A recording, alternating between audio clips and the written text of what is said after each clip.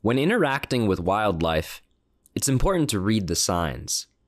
Those signs could be public notices with warnings, or indigenous people telling you to leave their endemic animals and relatives alone.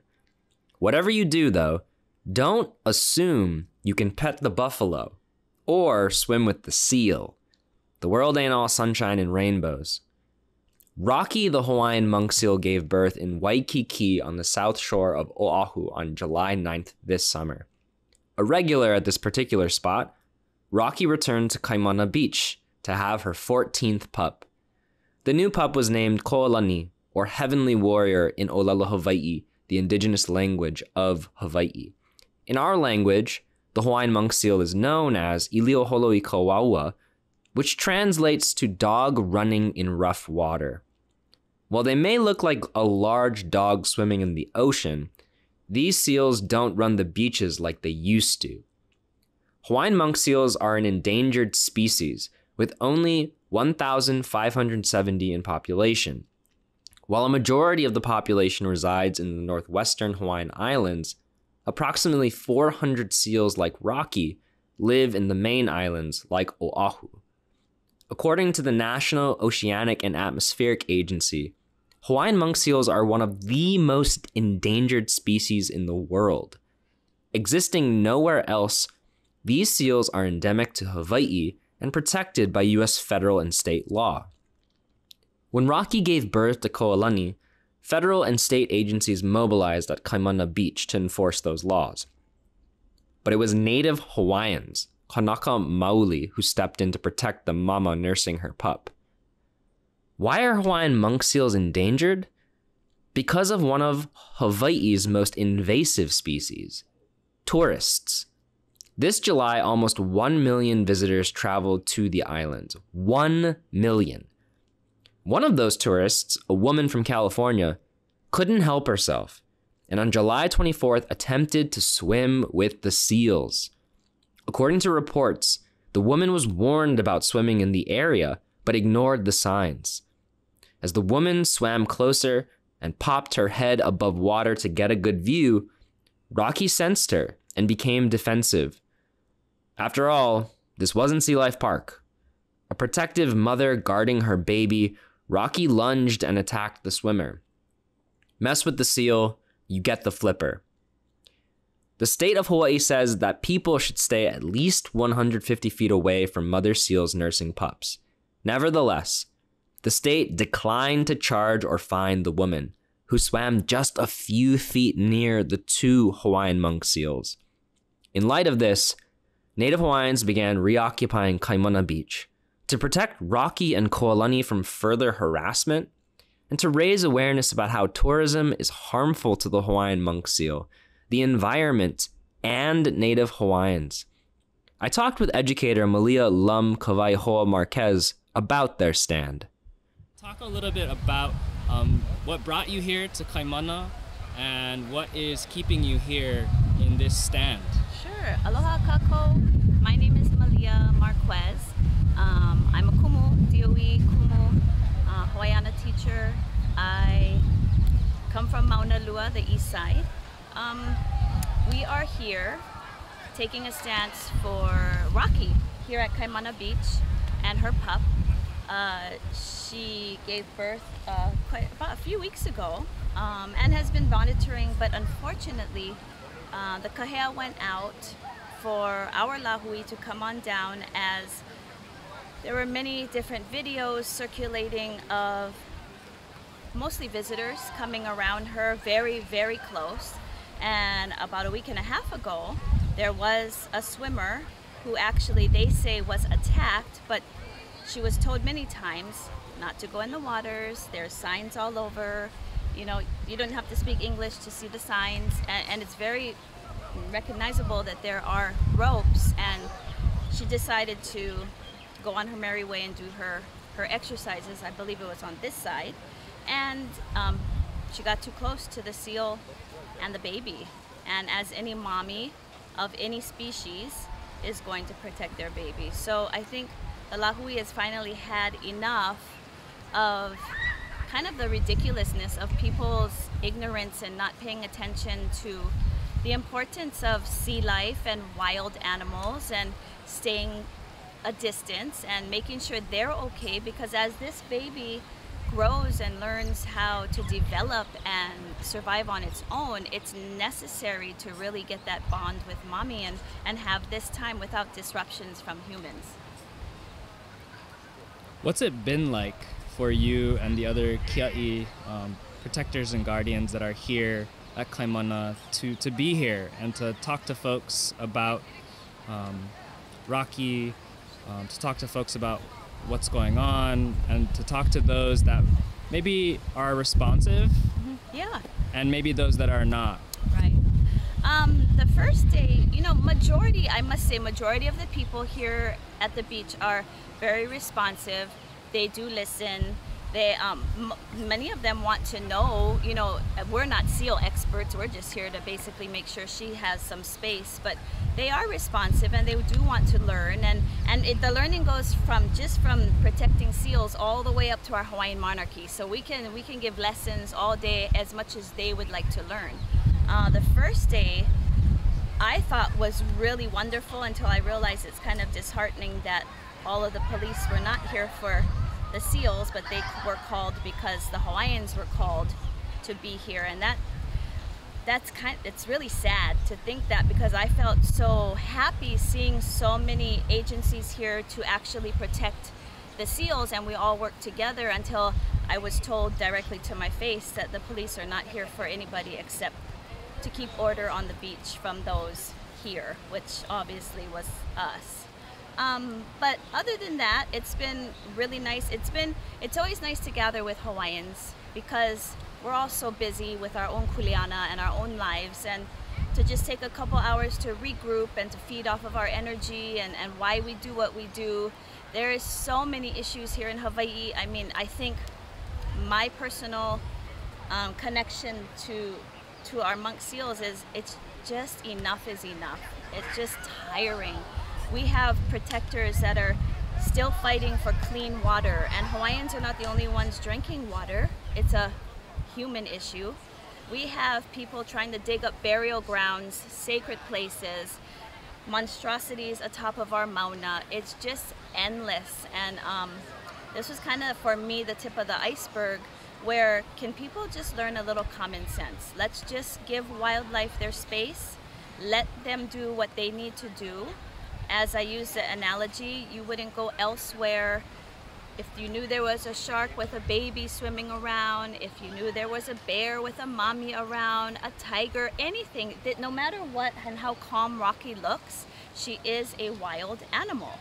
And if she chooses to, these little guys are very fast. So I, and along with my entire Hawaiian nation, don't see an issue of closing the beach until Rocky and baby are on their way, which is not very much longer. But then you get into the money and the profits and the tourism, and we can't stop this and we can't stop that, and we have for COVID. So I don't think 2 weeks would hurt anybody to go to Kahala or on the other side of Waikīkī.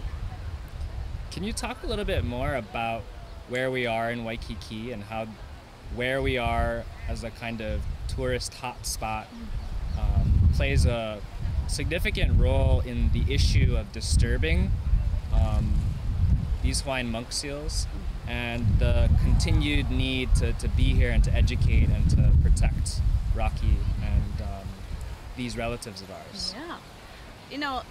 It's so different, because if Rocky was on our Waianae coast, if she was at Ka'ena, if she was anywhere else besides the diamond of the Pacific here in Waikīkī, she would be left alone. Nobody, locals, we wouldn't bother, oh my gosh, there's a seal, okay, boom. They come often to Avavamalu, which is Sandy Beach by my house. We just, oh, nice, cute, you keep going. But I understand that tourists are coming here for the Hawaiian experience. I understand seeing wildlife must be pretty amazing to see right here at Kaimana Beach, but they also have to understand that the respect when you come to a place like this, it's really necessary. And it's disheartening to think that we only can close half of this beach and still allow swimmers on the other side when it's not really that big of a beach. And the first day that we were here, and the kia'i, or protectors, we shut this beach down, and it was the most beautiful sight to see mommy and baby from one end, and they frolicked all the way to the other end, and then they came right in the middle where we all were quite a ways back, barking and playing it as if to really mahalo us, because they just had the whole segment to themselves. And it's not that big, but because we are in the tip of the iceberg of Waikīkī again, everything is about tourists and everything is about money. And the sad thing is, some things in life are priceless, and we shouldn't put price tags on visitors' experiences, rather than maybe educate them while they're coming over on airplanes. Show them what happened to that lady. Explain to them, because in my viewpoint, let's say somebody gets in her way. Is somebody going to shoot her to protect the human? That's wrong. They're not listening, and when you don't listen, there's consequences. Yeah, I remember reading the headlines after the quote-unquote attack, and reading the titles of those headlines that said that, Hawaiian monk seal attacks, swimmer. Swimmer is recovering tonight after being injured by a Hawaiian monk seal at Kaimana Beach this morning. The seal, Rocky, has been at the beach since giving birth to her pup 2 weeks ago. KITV4's Shanila Kabir talked with witnesses to find out what happened. Beachgoers at Kaimana Beach say they heard Rocky the Hawaiian monk seal panicking in the morning, barking looking for her 2-week-old pup. After 5 minutes, they said she found her pup near the natatorium, and shortly after she charged at the nearest swimmer. Rosa Timberlake witnessed the encounter and caught it on video. It was a brutal attack. It was brutal. It was rough to watch. At one point, Rocky's mouth, I think, got a hold of her head, and she was trying to splash and get away, and I thought the pup intervened. She said a nearby canoer swam towards the swimmer and blocked her from the seal, and a few people carried her from the water to the shore. Rosa Timberlake's daughter was on the beach at the time of the attack, and she said everyone around her was scared. The seal saw the person and made a beeline for her and just started racing toward her. So people started screaming. People were like, somebody call 911. Like, everyone was freaking out. They didn't know what to do. There was no lifeguard on duty. Hawaiian monk seals are endangered and protected under Hawaii state law. Officials ask people to stay behind the roped-off areas on the beach for the safety of onlookers and the seals. NOAA Fisheries said in a statement, "We and partners continue to strongly urge swimmers and beachgoers to stay at least 150 feet away from mother seals with pups. While monk seals are generally not aggressive, mother seals can be very protective of their pups and have inflicted serious wounds on nearby swimmers. We urge people to consider using alternate areas for water activities when mothers with pups are nearby. There are no..." What did you think when you first read those headlines? There's no way that there would be an attack on a person if the person wasn't swimming in the home of the creature. The bottom line, I mean, as surfers, they encounter sharks before. We get honu all over. When there's honu, you know there's going to be other things out there. So you take your chances going out into the water. But when you blatantly disregard people telling you you're not allowed to go in the water, and then she says, I'm going in the water, there's no attack there. You just put yourself in the feeding pool of where a shark, a seal with her pup is there, and I'm sure the mommy didn't really want to hurt the human. It was just get away from my child, and that's basically what it was. And then as you see, Hawaiians came and helped her out of the water. Yet Hawaiians standing for this righteousness are blamed, and the police are called against us. But if you look at the va'a that went out and saved her and then carried her onto the shoreline, it was Kanaka. So make up your mind, are we bad or are we good? We have no ill intent to call anybody any names, to have any kind of racist thoughts. We just want people that have a brain, which is any color of a person, to read and respect. That's all we're asking for, because we have other kuleana. We have children, we have families, we have jobs. You think we like just sitting here all day long amongst tourists? Not really, but we do what we gotta do. Yeah, and when I saw the video, it was right before we were traveling out here, and all of my hoa that were coming saw the video. We talked about it, you know. What was striking to me was like Mama was putting up a boundary and saying, don't cross my boundary physically. Absolutely. But that assertion of a boundary was also one that was about law, right? That Hawaiian monk seals are endangered, that there are state laws and federal laws in place to protect them specifically as an endangered species. Can you talk a little bit about that and how maybe folks are navigating sort of the law and, you know, doing the job of, let's say, like the police to enforce the law, and in turn they're actually policing you all? So I'm not familiar with every single bylaw and law, but there is Article 24 that says and states indigenous people have a right to protect la'au lapa'au, plants, medicine, sacred places, animals is highlighted, and whatever else that we feel necessary to protect our culture. It's stated right there. You're also supposed to be at least, don't quote me, but I believe it's 150 feet is what I'm learning. I'm still learning all of this because I am not a seal expert. I'm just here to make sure people listen. But it'd be nice that, you know, if I was out there swimming or one of my hoa were out there swimming, you bet you we would get arrested, we would get 50 grand fine, we would get everything to us. But because the haole lady says she didn't know, oh, no fine.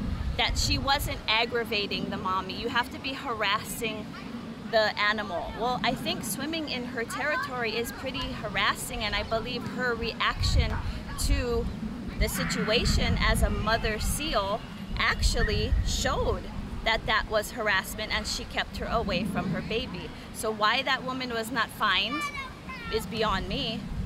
Why do we get fined and we get the police over here to pretty much be ready to arrest us if we tell people what to do? This is our aina first. Before this is Waikīkī, before this is anybody else's aina. My ancestors, our ancestors, born native to this land, and before us, our animals. The Kumulipo in 555 and 554 states, it does say Iole Holoa Kawaua. We refer them as Ilio Holo Kawaua. It's a very great resemblance to each other, the correlation. One is a rat, one is a dog, still called swimming around. And so the more I research this, the more I realize that it seems like we get into trouble. Like, if we can't be Hawaiian at home, where can we be Hawaiian? And yet here you are. Here are other po'eloha aina here today as well. And that's what's also really beautiful about this, right? It's about protecting an endangered species here in Waikīkī, but also about being Kanaka and being Hawaiian in this space that has been, on one hand, unsafe for Rocky and them, and also, on the other hand, unsafe for Kanaka to be and to express themselves in ways that are caring and protective and building relationships with the Hawaiian monk seals that are here. So there's something really just beautiful and positive and wonderful about that. And I guess I want to ask, you know, what would you tell people not here about what's going on here and how they can help? You know, what do you think people can do to help in this stand here and now and in the long term for protecting our endangered species here, but also for listening and supporting Kanaka. I think it's really crucial. Education plays such a hard role. It's not that hard to learn and listen, and Hawaii won't be called Hawaii for very much longer if our people keep moving away and our people keep dying. You know, we are a very small knit people with Hawaiian blood, and it's so much more than just seals. It's so much deeper than that. There is a huge correlation to we protect them because we as Kanaka, as natives of this aina, we're not protected.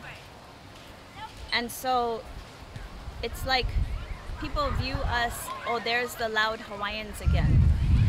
Before thinking like that, perhaps take a step back and learn, why are we like that? We've been silent for far too long. We've been silent in regards to being the performers for the tourism industry. I've been there for 25 plus years. You know, enough is enough of, they want us to share culture. They want us for these beautiful sunsets and Mai Tais on the beach, but do you really know us? Where do we come from? Who's our ancestors? Our Aumakua out there, our Mano, our sharks, who are we? We're not just the little brown people to go and dance hula for you and smile and take pictures. We are so much more. And the correlation between Rocky and her baby and us it's so direct. It is such a connection that enough is enough. We might not be protected, but we're gonna put our lives on the line for this. Enough. For the Mauna, enough. For everything. We all need to drink some water. I don't think any normal person doesn't drink water. Enough is enough. Stop digging up our kupuna, because we don't go to your aina and dig up your graves. Stop. You want Hawaii, then leave Hawaii as it is and learn about Hawaii and know it's much more than Mai Tai, sunsets, and me dancing for you. Is there anywhere that folks can follow along in this movement, in what you folks are doing here? So we've been posting a lot on Facebook and Instagram and our personal places, but we do have like Kalahui Hawaii. We have other websites. You can even just Google Hawaiian monk seal and you'll get a ton of information from different agencies. You know, or Hawaii as a culture. How's about Hawaiian Kingdom? Learn about that. Why are we how we are? Why do we even have the Union Jack? There's so much to learn in regards to things that have happened to us, that it's not, the funny thing is, some people say, I don't know because you can teach me. No, if you really want to know, you can easily find out. It is not my job, my brothers and sisters' jobs, our kupuna's job to educate you. You can educate yourself how you went to school, college, and find out important things about Hawaii. And then when you show your knowledge, we are a lot more open to share with you who we are. But it's not my job to teach you how to be a common sense human being when it comes to creatures like this. Oh, look, are they in? We're gonna go close the beach now, head this way, because once they get in, they get out, whether they like it or not. Since this interview was recorded, there's been a major development. Koalani, after living his first few weeks at Kaimana Beach, was relocated by state officials on August 18th.